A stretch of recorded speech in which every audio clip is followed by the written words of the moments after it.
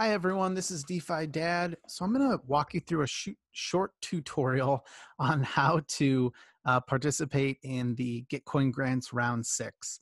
So this is a really cool initiative that allows you to donate to different open source software teams. Also, they've explored donating to those that are providing for what's called public goods in the community. So for example, like the fact that I create these free videos and anybody can watch them, technically that would fall under a public good. Uh, but also, aside from the tech that I think has really been the main focus of this, with 100,000 in matching funds to support Ethereum infrastructure projects, ETH 2.0, decentralized finance, crypto wallets, and the ever important UX. There's also the Ethereum media and community. So that's what I was just referring to. That includes like Bankless and someone like a David Hoffman or Anti-Pro Synthesis, who's uh, been on Twitter for years, basically helping to educate people on Ethereum. There's also $25,000 set aside for matching for crypto for Black Lives, which supports initiatives regarding education, policy change, and funding against systemic racism and for continued growth in African American communities. So all good stuff. And I think what's worth noting is that the last round, so we're on round 6, we've been through 5 of these. Uh, round 5 raised 492,000, which was almost half of the 1.2 million that's been raised in the last year. And then you'll notice that it was 220,000 from the community, but then 250,000 was the matching funds. And so those matching funds get divvied up amongst the different grants. And the way that works is it's powered by quadratic funding, which I'm not going to be able to explain to you here. But think of it this way: it's an attempt to find a fair way of divvying up funds amongst folks according to who's receiving the most number of contributors. Are those contributors repeat contributors to Gitcoin grants? How much money are they actually donating, in terms of each of those different contributors? Anyways, it's like a way of, I think, measuring credibility and using that credibility to deploy these funds to where the community would see it be most effective. And here's the platform. You just go to gitcoin.co/grants. Once you're on Gitcoin grants, one of the really clever things they've done is they have enabled you so that once you log in, so once I logged in under my DeFi Dad account and I've connected MetaMask, it actually reminds me of everything I donated to last round. And so I could just click add to cart and I could basically go donate to all the same folks again, which is probably what I'm going to end up doing. But let's just assume that I'm brand new to this. So, if you've never participated, this is, again, one of my favorite things in Ethereum. You can donate 1 DAI in some cases. And you'll notice that if you donate 1 DAI here to the Lighthouse team, which is building an Ethereum 2.0 client, 1 DAI will get matched with 22 DAI. One thing to be mindful of is with quadratic funding, these numbers are going to change day to day. So sometimes these numbers will go up more over time, and sometimes these numbers will come down. I don't really worry too much about it. I find them to be somewhat entertaining as I'm donating, to think that if I donate 1 DAI, it's actually worth 22 here. But again, Lighthouse could end up having higher matching rates by the end of all of this. So I'm going to add Lighthouse. I'm also going to add, of course, I'm going to add Week in Ethereum News with Evan. And then actually you'll notice here on the right side, I've got all these different grants. This was actually from me having clicked add to cart earlier. So we've got all these different folks that I've already donated to in the past that I intend to donate to again. And so once I'm ready to check out, I can just click check out.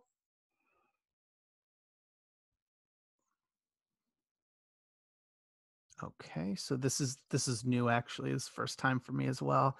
So let's see, this process is optional.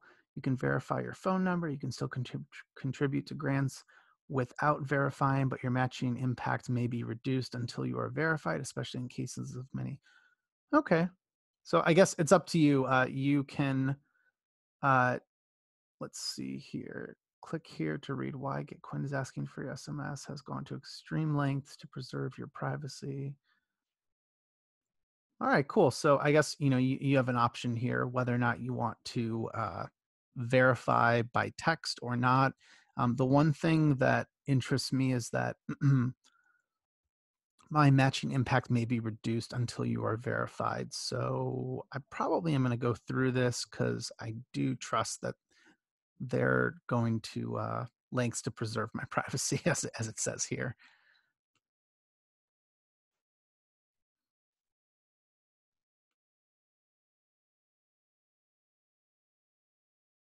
All right, so I've verified my phone number. Again, you don't have to do that. So that's your choice.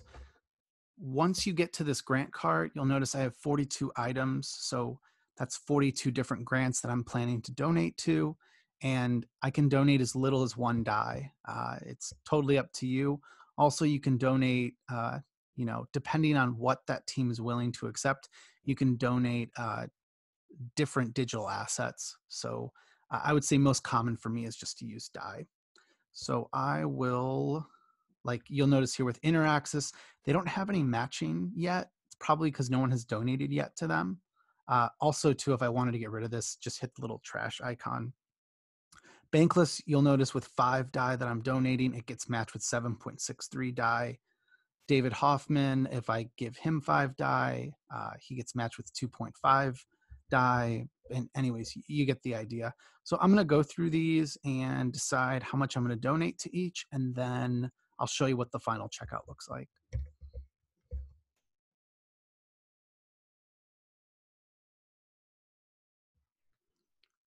All right, so here I am at the end of my checkout. One last thing just to note is that you have the ability to add comments. So you can do that for any of these. And so like, for example, I could say, keep, oops, is my computer too slow? There we go. Keep doing great work, Evan.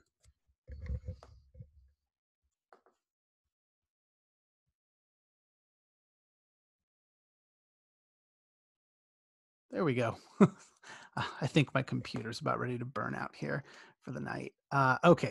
So anyways, I am going to donate. In this case, I'm going to donate across all these different projects, 90 DAI plus 0.01 ETH. One of the folks here didn't accept DAI. They only took ETH. So that was my choice there. And we don't need to hide my wallet address. So that's another thing. You can choose to hide that if you want to remain anonymous, but the wallet I'm using here is a public address I use for doing demos. All right, so here is the wrap up. I am contributing 85.5 DAI, 0.01 ETH, and then I'm additionally contributing 4.5 DAI plus 0.0005 ETH to the Gitcoin maintainer grant. That is here. If you click adjust, this is a way to say thanks to Gitcoin. So let's actually bump that up a bit.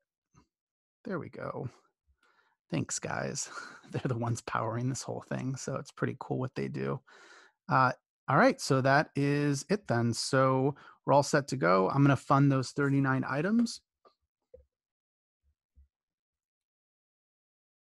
Let's see how many times I need to click here.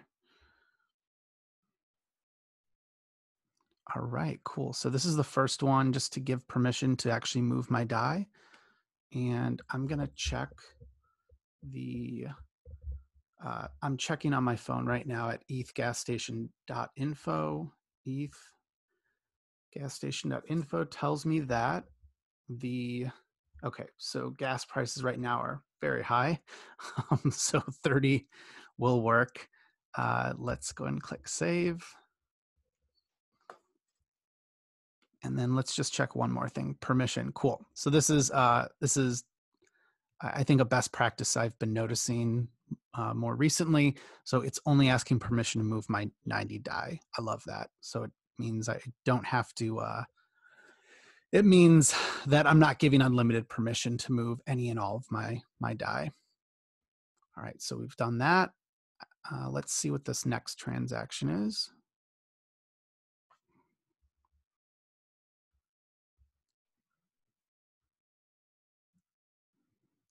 Okay, so this is where I'm going to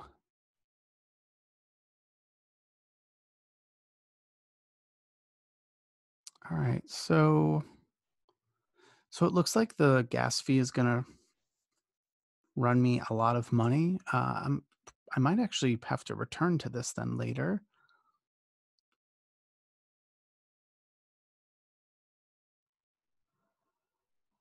I know why. Okay, so I am going to be doing a lot of transactions here. So keep in mind, I'm doing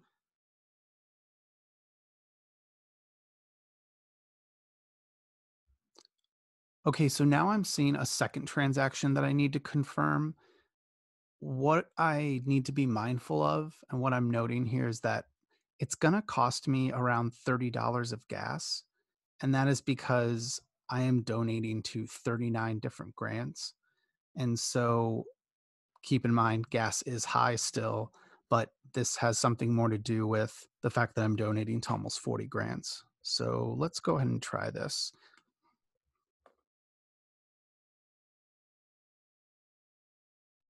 Okay, so that's it. My transactions have gone through. I've donated to 39 projects, which if we scroll down here, you should be able to see these. So yeah, anyways, it's a much better experience checking out this time with Gitcoin grants.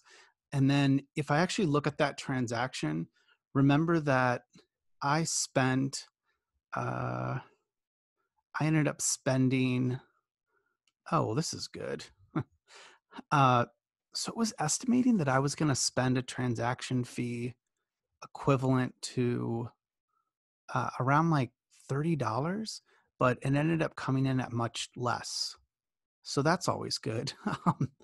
We'll have to ask the Gitcoin team maybe why it overestimated so much more there. But yeah, again, remember that gas prices are high, and so I love the bulk checkout that's a part of this now. And then you can see here the 39 different transactions where some of these are 1 DAI that I'm donating, and then some of them are 4.5 DAI and but anyways, if you have any questions, let me know. Again, I think Gitcoin grants is really, really important to the sustainability of all of these open source teams continuing to build, and really the work that they do is what makes the Ethereum community so great. So I mean, none of us would be here testing out DeFi apps or using them if it weren't for all of the work that has come before us. So anyways, please pay it forward. Go to gitcoin.co/grants, and all you'll have to do is create a Gitcoin profile and connect your MetaMask wallet. And I think you'll have a much better experience this round 6, just because of the tweaks they've made to doing a bulk checkout.